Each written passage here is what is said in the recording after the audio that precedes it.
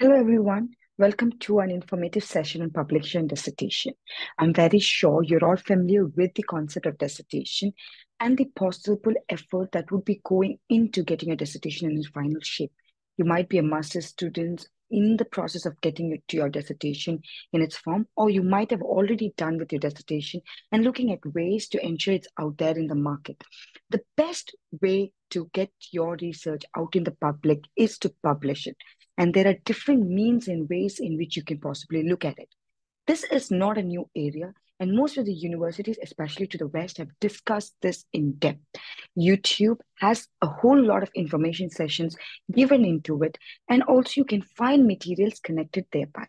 The idea of this particular session is only to provide you a quick start so that you have a platform to explore and know what it takes to get your dissertation into a publishable form. Without much delay, let's look at different ways in which you can get it out to the market. So, when we talk about dissertation, we are looking at the master's level research publication that you are working on. Now, the very interesting question that you would have in mind is, should it be published? Now, let's say you have a research topic that you have in hand. It's not necessary that all of your research topic must be in a publishable form. Now, the question is if it should be published or not is purely optional and personal. On a high end or from an academic point of view, it is one of the best ways to have an academic credentials added to your name. It provides a publication in form of a monograph or a book that can showcase your academic work. Publication not only talks about your academic credit, but it also talks about your personality, your way of working, and your ideological principle that helps people identify to you. So, in all probability, if you have an option of publishing a dissertation, it is always a must go. But of course, there are various factors that you need to consider before going ahead with publishing your dissertation. And let's look at some of the ways. Some of the ways that you can have a publication from your dissertation are: first is journal articles. A standard dissertation would invariably consist of 2, 3 journal articles, right? Second way, and the most suitable, most commonly accepted way, is to publish it as a monograph. Usually, in most of the dissertations are written in a monographic form, which focuses on a specific area and findings of that specific subject area. We shall come back to that. And the third and most praised way of doing it is to have a book that's published from your dissertation. Now, let's say, how do we decide to go about it? The highest disclaimer is not every research of yours can be in the publishable form. You might have to cut out areas that's not interest to the audience. It might have a lot of information that's not necessarily useful, maybe not relevant. It might be that the writing style would be different from something that could be published. So it's very important to first decide if the area, the choice of your topic, choice of area, and choice of writing is in a form that can be made available to the public. Now, who's to decide? Yes, ultimately the authors to decide. But your grades, your mentor, the university will give you through their feedback, helping you understand if what you worked on is in a publishable form. So it matters to how you are evaluated, in what way, what is the novelty that you're bringing through your dissertation submitted. Right? Especially for those who are at the early stage, it's a good time to consider this while figuring out your research topic, to see that you make sure you come out with a dissertation that could also be converted to a monograph or something that can be brought out as a publishable form. Right? So there are various factors that you could consider once you decide that your dissertation is of a publishable material. The first and the foremost would be your target audience. Though you are writing a dissertation with the mind of evaluators and obtaining a degree, the moment you would want to consider it to be in a publishable form, you will have to go beyond just the evaluation committee. You will have to consider who would be your target audience. Whom are you looking at? Are you looking at the students? Are you looking at those in the industry or expertise? Are you looking at other peer researchers? You would also have to keep in mind the editors and the publisher whom you would want to get in touch with. Second, most important thing is what is that contribution that your research publication would be contributing to? We are all aware that a dissertation would have standard elements to it. The historical part, the conceptualization, theoretical framework that's already existing in the market. Now, what is important to understand is what would be your research contribution to the existing pool of knowledge going to be?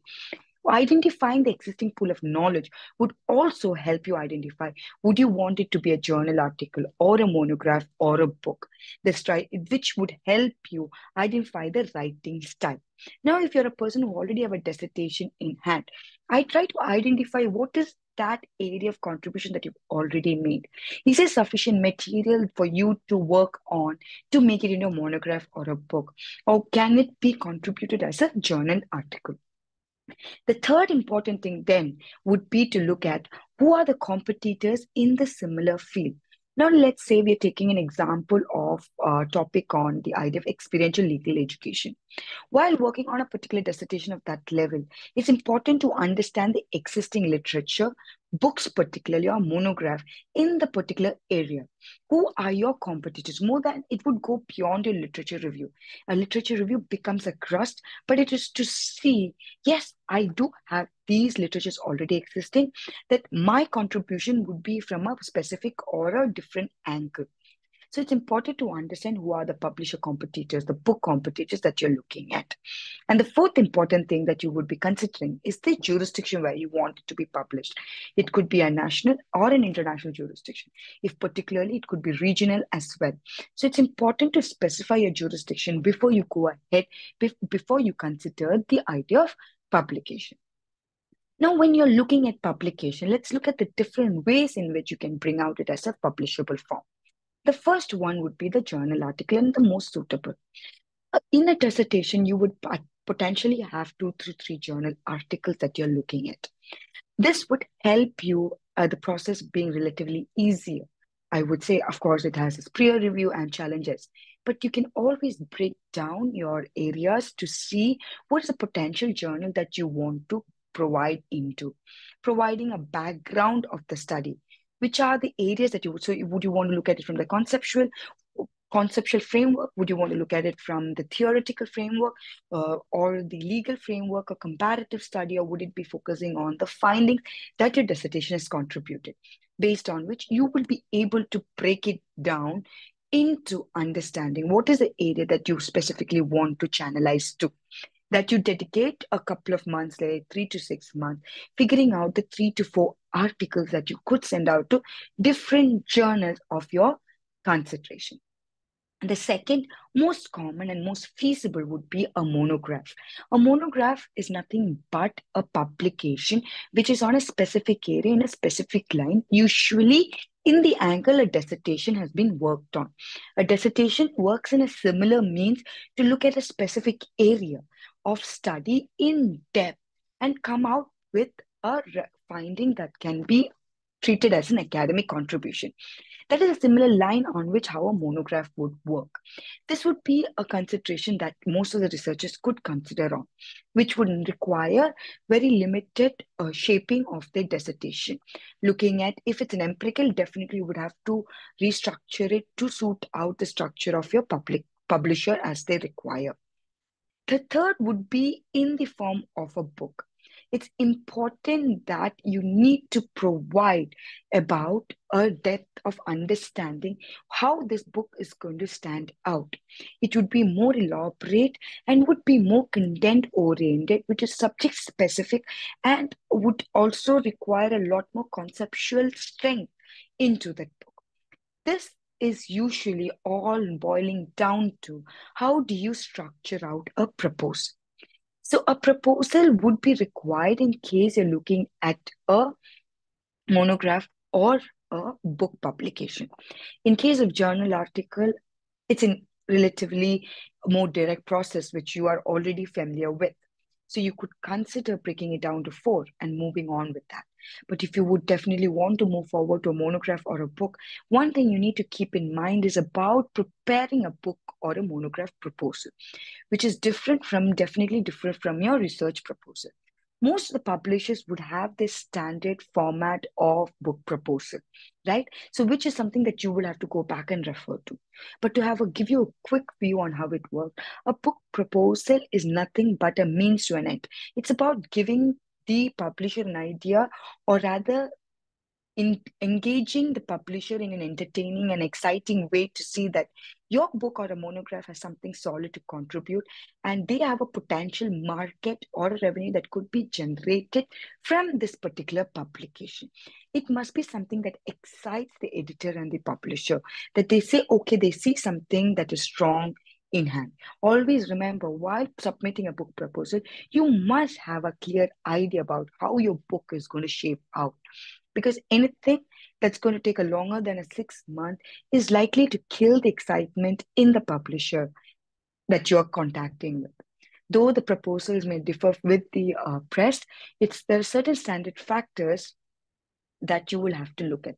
The first one is, how does this particular publication, which is a monograph or book, would support your area of research or that existing area? How does it contribute to, again, the pool?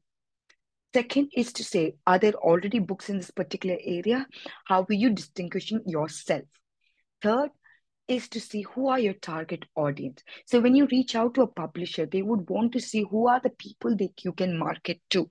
What is the market force that they have in hand to sell these books to?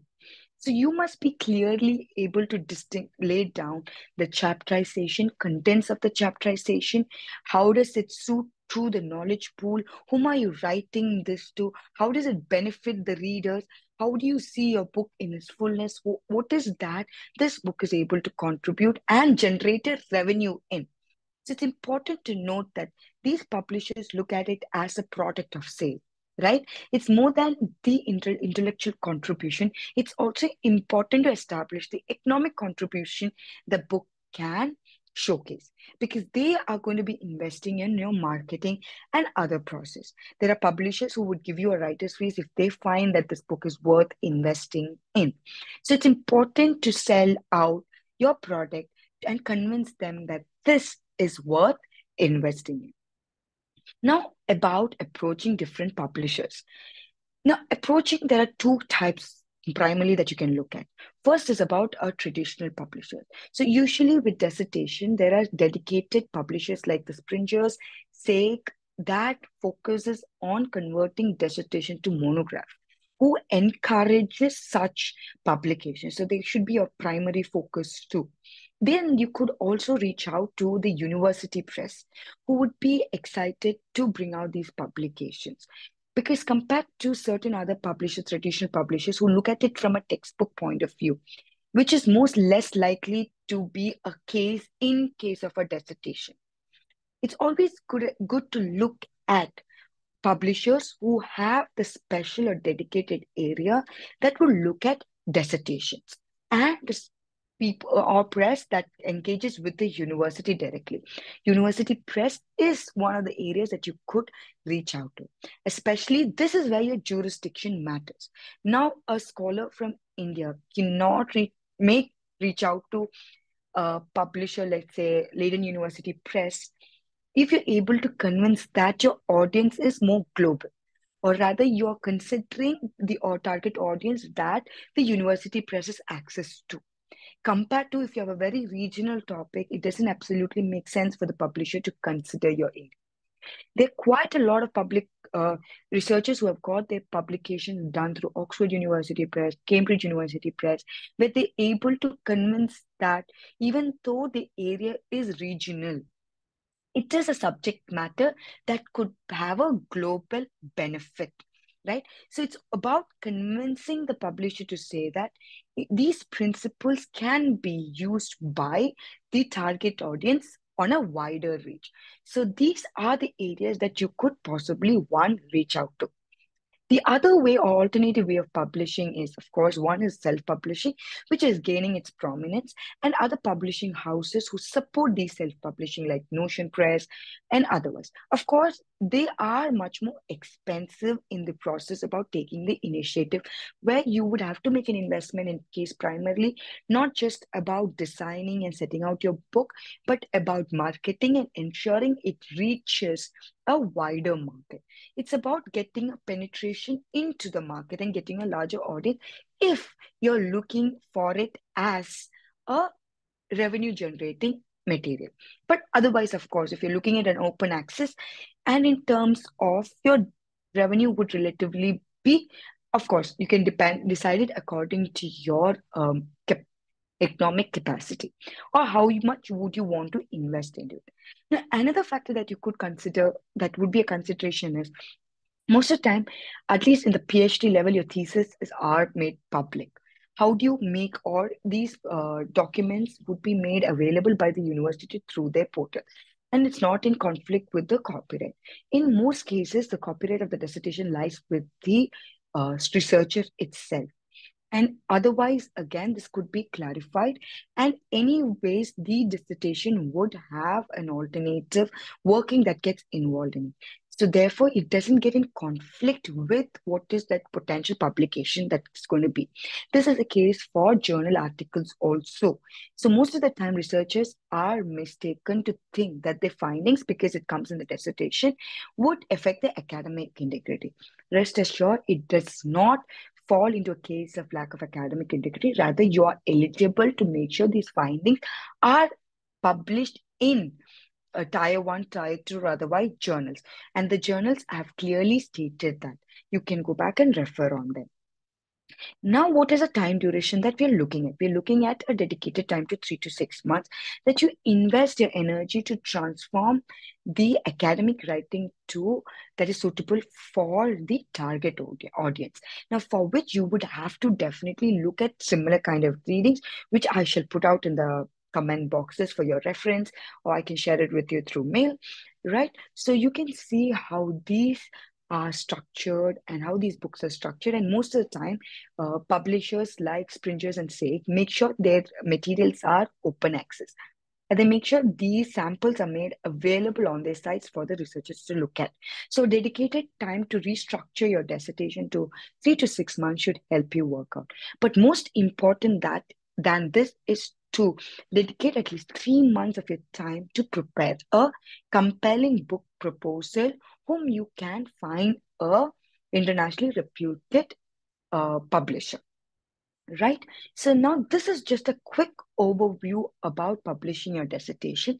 Every area that we've discussed here requires an in-depth analysis and understanding while going through it.